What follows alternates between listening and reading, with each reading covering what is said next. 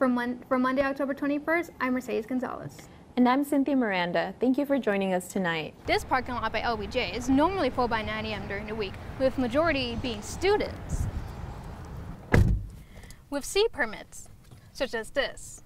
But with students no longer needing to be on campus, UT Parking and Transportation Services has solutions for unneeded parking permits. The UT Fund gets its money through donations on Hornraiser.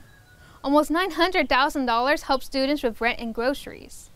$100,000 helps students get technology, such as Wi-Fi, along with 322 laptops given to students. Like the new Planned Parenthood opening off the Keaton, right across the street from the Butler School of Music, you won't see them doing direct outreach on campus with pamphlets such as these, because of Senate Bill 22. Today we're joined by human sexuality professor Dr. Larry Brownstein, who will be talking to us about love and relationships. Thanks for being here, Dr. Brownstein.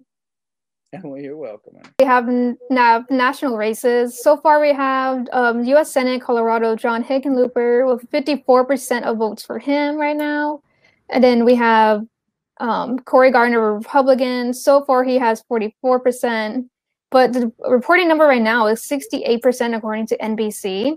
Democrats want to target this state, so they're getting they seem to be getting there, but we'll see at the end of the night. One thing that makes the UT ring ceremony memorable is the photos in front of the tower and in front of the iconic blue door. But this year's spring ceremony was canceled due to COVID-19 concerns. I'm Cynthia Miranda. And I'm Mercedes Gonzales. From all of us at TNC, good night. Early Thursday morning, a UT student and his roommates woke up to find two masked men attempting to rob their West Campus home. The student says one of the suspects pistol whipped him. When they hit me in the head, that's kind of when I woke up and realized, oh, this is real. One of the roommates called 911, and the suspects ran away. The students were not seriously hurt, but Safe Horns, an organization that advocates for UT student safety, says more could be done to protect students. We need halo cameras. We need the city of Austin to help stakeholders in West Campus. UTPD Chief David Carter says they did receive funding for halo cameras this past spring. We had the issue of COVID that clearly affected just progress, slowed progress on our development of how we needed to expand. For now, the new camera system is expected to be installed by the spring 2021 semester. Safe Horns also want to see more police presence. Today, Governor Greg Abbott released a statement saying more DPS troopers will patrol West Campus as a response to the recent crime. Based on the density of this community and the crimes that have happened this week, we need DPS out here now. Chief Carter welcomed the help of DPS as UTPD works to expand their presence in West Campus. But students still wonder if the changes will come soon enough.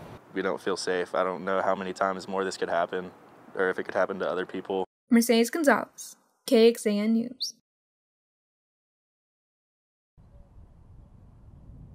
When UT closed, shifting classes online, some students lost their on-campus job. William Hall worried about paying his rent. Everyone else is kind of like being lenient, but the people in West Campus, landlords aren't. He needed help paying rent after losing his job as a referee for UT Intramural Sports. Then Hall got a link to the UT Student Emergency Fund in the group chat. Then when I kept reading that it was like no $300 limit, and that it's not a loan, I was like, okay, let me fill this out. The UT Fund gets its money through donations on Hornraiser. Almost $900,000 helps students with rent and groceries. $100,000 helps students get technology, such as Wi-Fi, along with 322 laptops given to students. It's allowing us to help our students wherever they are find a solution or a set of solutions to help them get online successfully so they can participate in their classes. The Dean of Students Office had almost 2,000 applications for the fund since March 17th. Compared to 315 applications for the 2018-2019 school year. One student applied for the money when her laptop broke after spring break. She got approved for a new one at no cost. It felt a little bit weird that I just got like a free computer out of nowhere. Hall was also in disbelief when he got $1,059 from the fund to cover rent for the month, and an extra $200 for anything else he may need. Don't have to stress about that expense right now, so because of UT's help, so that was pretty cool. Mercedes Gonzales, reporting Texas TV.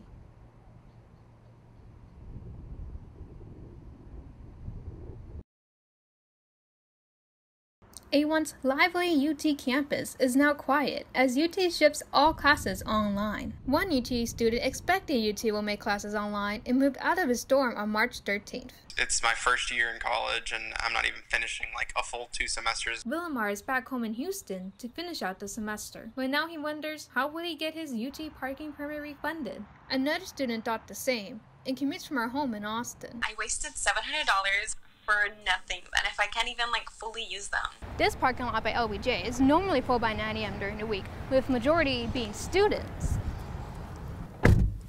with C permits, such as this.